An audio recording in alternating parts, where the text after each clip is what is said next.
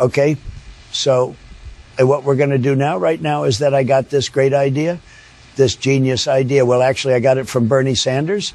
You know, crazy Bernie Sanders, okay? I call him Crazy Bernie, okay? Because he's a socialist guy who think that everything should be socialism, okay? And I've seen Bernie. He's totally deranged. He's like some kind of disheveled guy with a rolled up newspaper, wearing a bathrobe, standing outside of a deli or something, wearing Crocs, wagging his finger at you, okay? And scowling, okay? Very nasty. If you can just picture Bernie in that way, because he's always so mad at you. What's he so mad about? Okay, I don't get it. He just has a bunch of crazy, deranged, sick ideas floating around in that demented old head of his, like, you know, people should be able to, I don't know, to eat or something. You know, it's like you're just walking along on a street in New York, minding your own business, okay? But you have to pass by this deli where this old guy is wagging his finger at you and going, yo, all the time, you know, scowling at you, waving his fist, okay, at you, okay, just scowling at you with that mean scowl he has, okay. Maybe with, like, if you can picture Bernie like this, scowling and waving his, like he's got like a small, gross, disgusting fleck of like egg salad or something like that on his moist and hideously contorted lower lip, okay. And no way you say that, big guy said, I mean, hey, and he's like, he's too insane to even realize he's got this fleck of egg salad on his lower lip. My God, it's probably been on his lower lip for something like 2 weeks, okay? And he doesn't even realize it, okay? And he's just standing there in front of the deli, okay, that you need to walk by in order to get to your home, okay, to get to your job.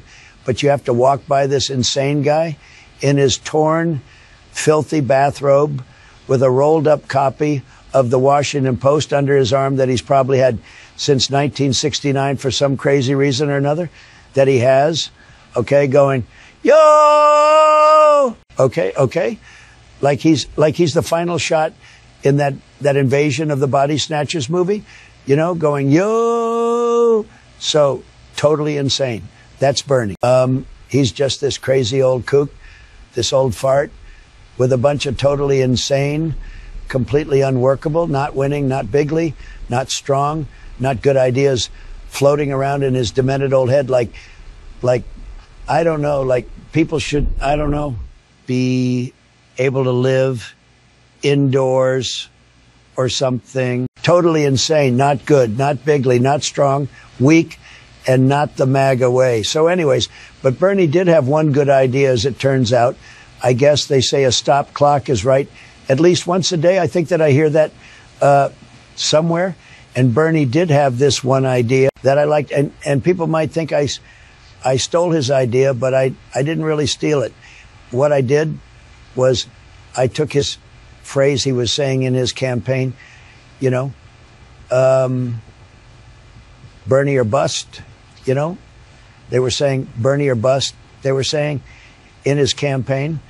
And when I first heard this phrase, I thought, okay, well, then they're just threatening violence, aren't they? They're saying that unless they get Bernie for president, that they're just going to bust.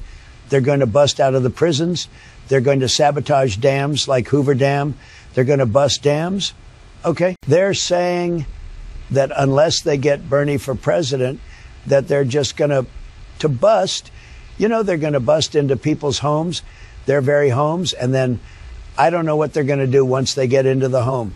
Are they going to bust a nut on the family dog? These people are sick. They are all totally deranged and sick people. And they're telling you, they're saying it right there in that phrase. He was using Bernie or bust. Unbelievable. You know, if they don't get their way, are they planning to bust people's heads open on the street? Are they planning to grab somebody's 9-year-old daughter off the street, somebody's 9-year-old daughter, okay, just walking along the sidewalk, minding her own business, maybe holding a balloon, and they're just going to grab her and curb stomp her if they don't get their way? Are they going to bust you in the jaw if you don't vote for Bernie Sanders? So I filed a complaint with the Department of Justice.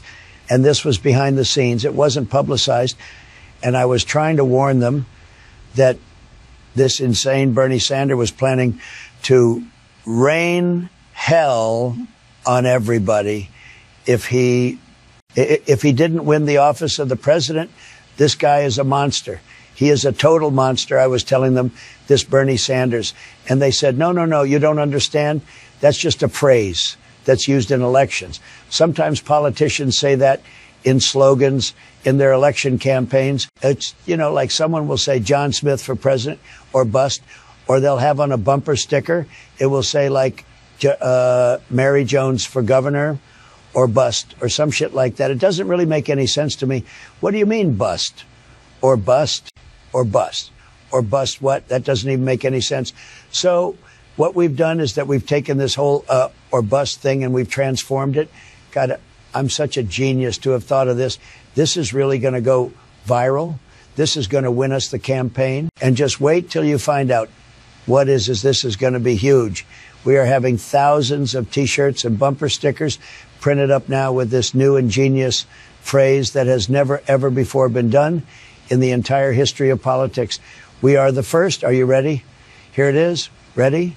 In big, bold letters, very strong. We're going to have it say, Donald Trump for president or busted. Isn't that great? Because I am sure to get busted if I don't become president.